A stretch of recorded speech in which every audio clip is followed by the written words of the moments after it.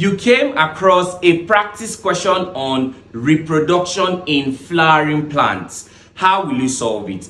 Before we actually go over to solving past questions on reproduction in flowering plants, it is important for us to understand the basic concepts of these plants, which are flowering plants. Now, this must be noted about flowering plants. Now, it must be noted here that the reproductive structure that is found in a flowering plant is simply called a flower. This must be noted. The reproductive structure that is found in a flowering plant is called a flower. I believe you can see the structure of a flower drawn on the board. So this is a flower. So that is the reproductive structure that is found in a flowering plant. So this is where we start from. So we already agreed that this is a flower.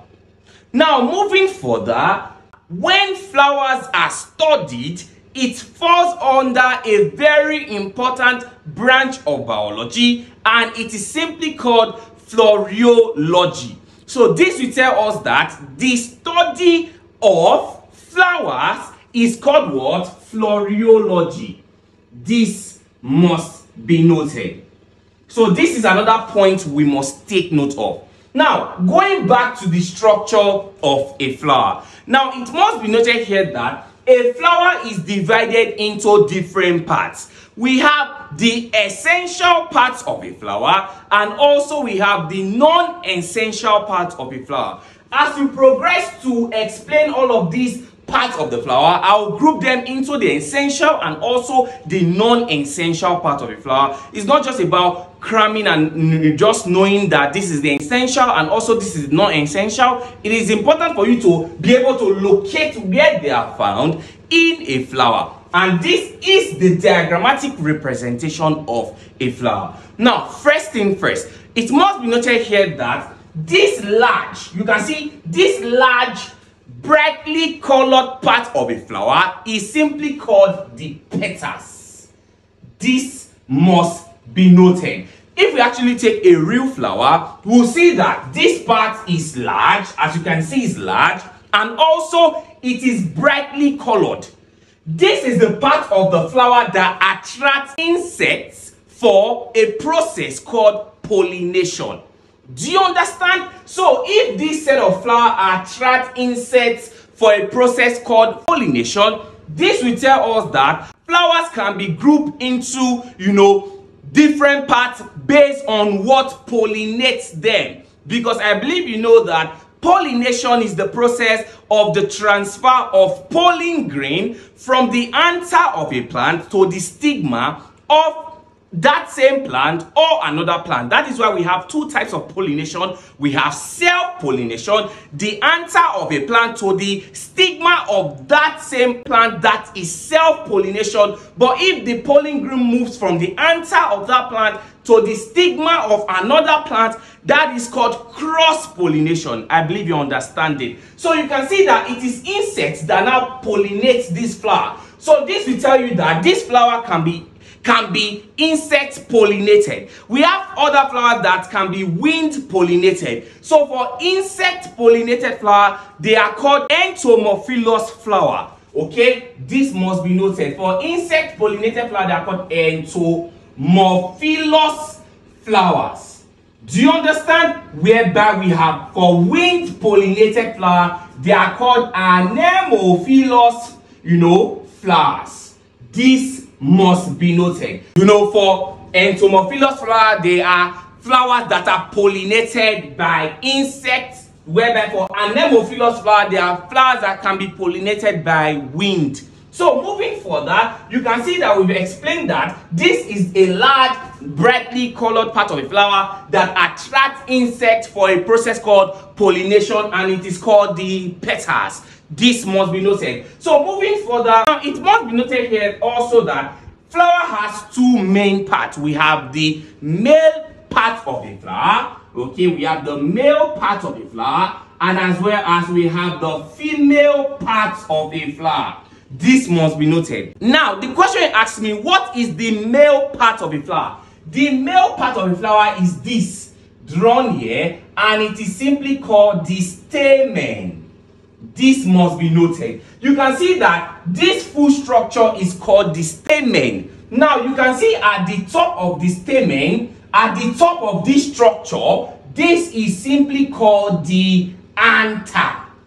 Do you understand? This is where the male garment stays. This is where the male garment is produced. And what is the male garment is simply called the pollen grain. Do you understand? This is where the male garment is produced. I said that the stamen forms the male part of a flower. And inside this stamen, this structure at the top of this stamen is called what? The anther, whereby there is a structure that supports the anther. This thin line, they call it filament.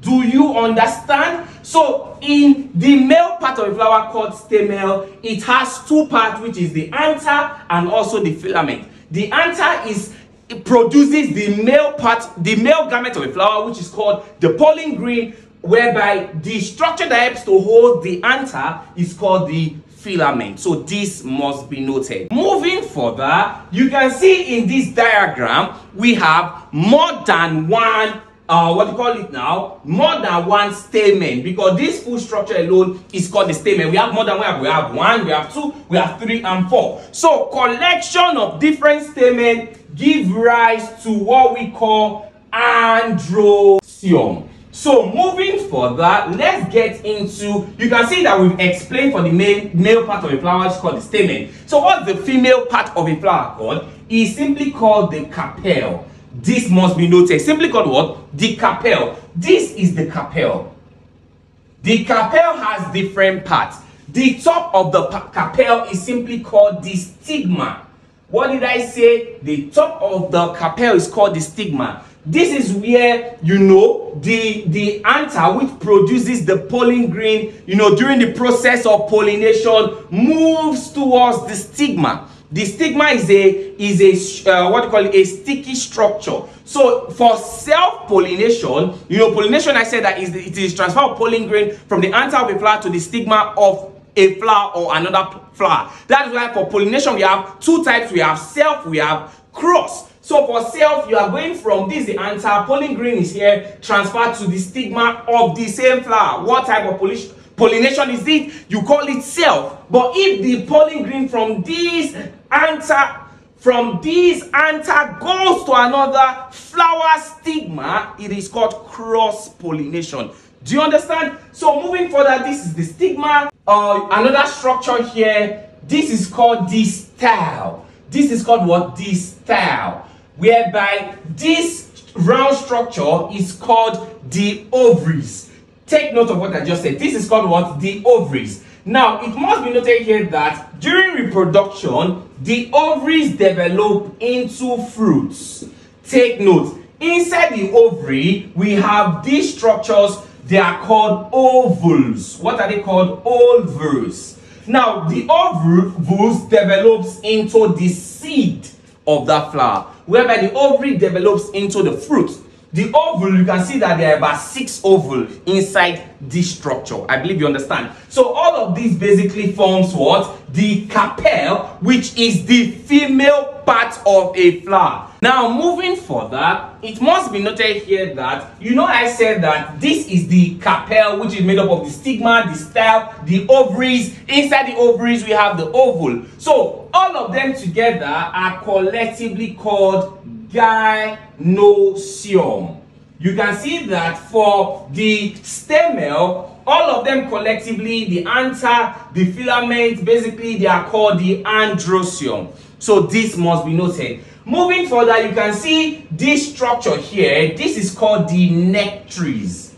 This is called what? The nectaries. You can see from the word nectaries, it means it produces a substance to which these insects feed on, and that substance is called the nectar. The nectar is a sugary substance to which the insects feed on. So this flower is an insect pollinated flower, so I'll call it entomophilous flower, because the study of insects is called entomology. Do you understand? From the word anemophilous flower, it has to do with a flower that is pollinated by wind. That is why, if you remember, the instrument used to measure wind speed is called anemometer. You can see the word anemo. Philos has to do with loving. Do you understand? So entomophilus, insects that loves flower. Entomophilus, insects that loves flower. Do you understand? So that is for that. Now moving further, you can see these structures that actually goes down like this. They are regarded to be called the sepals. What are they called? Sepals. Sepals are structures that actually support the, the petals development. They call it blooming. The process whereby these petals opens during development. When it opens, it shows that these petals or this flower in general is already matured for the process pollination. So these sepals, basically, they are just supportive structure that helps to protect, flower buds. Do you understand? So that's for petals, whereby you can see this one down is called the stem.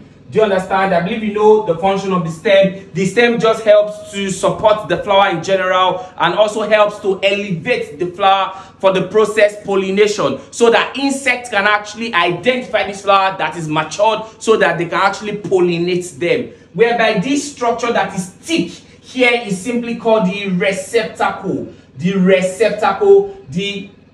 receptacle is an enlarged structure that basically, supports the, the carpel. Do you understand? It supports the carpel and also connects the stem to the flower. Do you understand? You can see the receptacle connect the stem to what and the overall flower, and also support the carpel. Remember, the carpel is the female part of a flower. Now moving further, remember initially when I started this video lesson, I explained that flowers is divided into different parts, whereby we have the essential part of the flower and also the non-essential part of the flower. The essential part of the flower are the stemel and carpel. Take note. The essential part of a flower are what? The stemel and carpel, whereby the non-essential part of the flower are the petals and also the sepals. So these two are the non-essential part of the flower, whereby these two are the essential part of the flower, because they bear the male and the female gametes.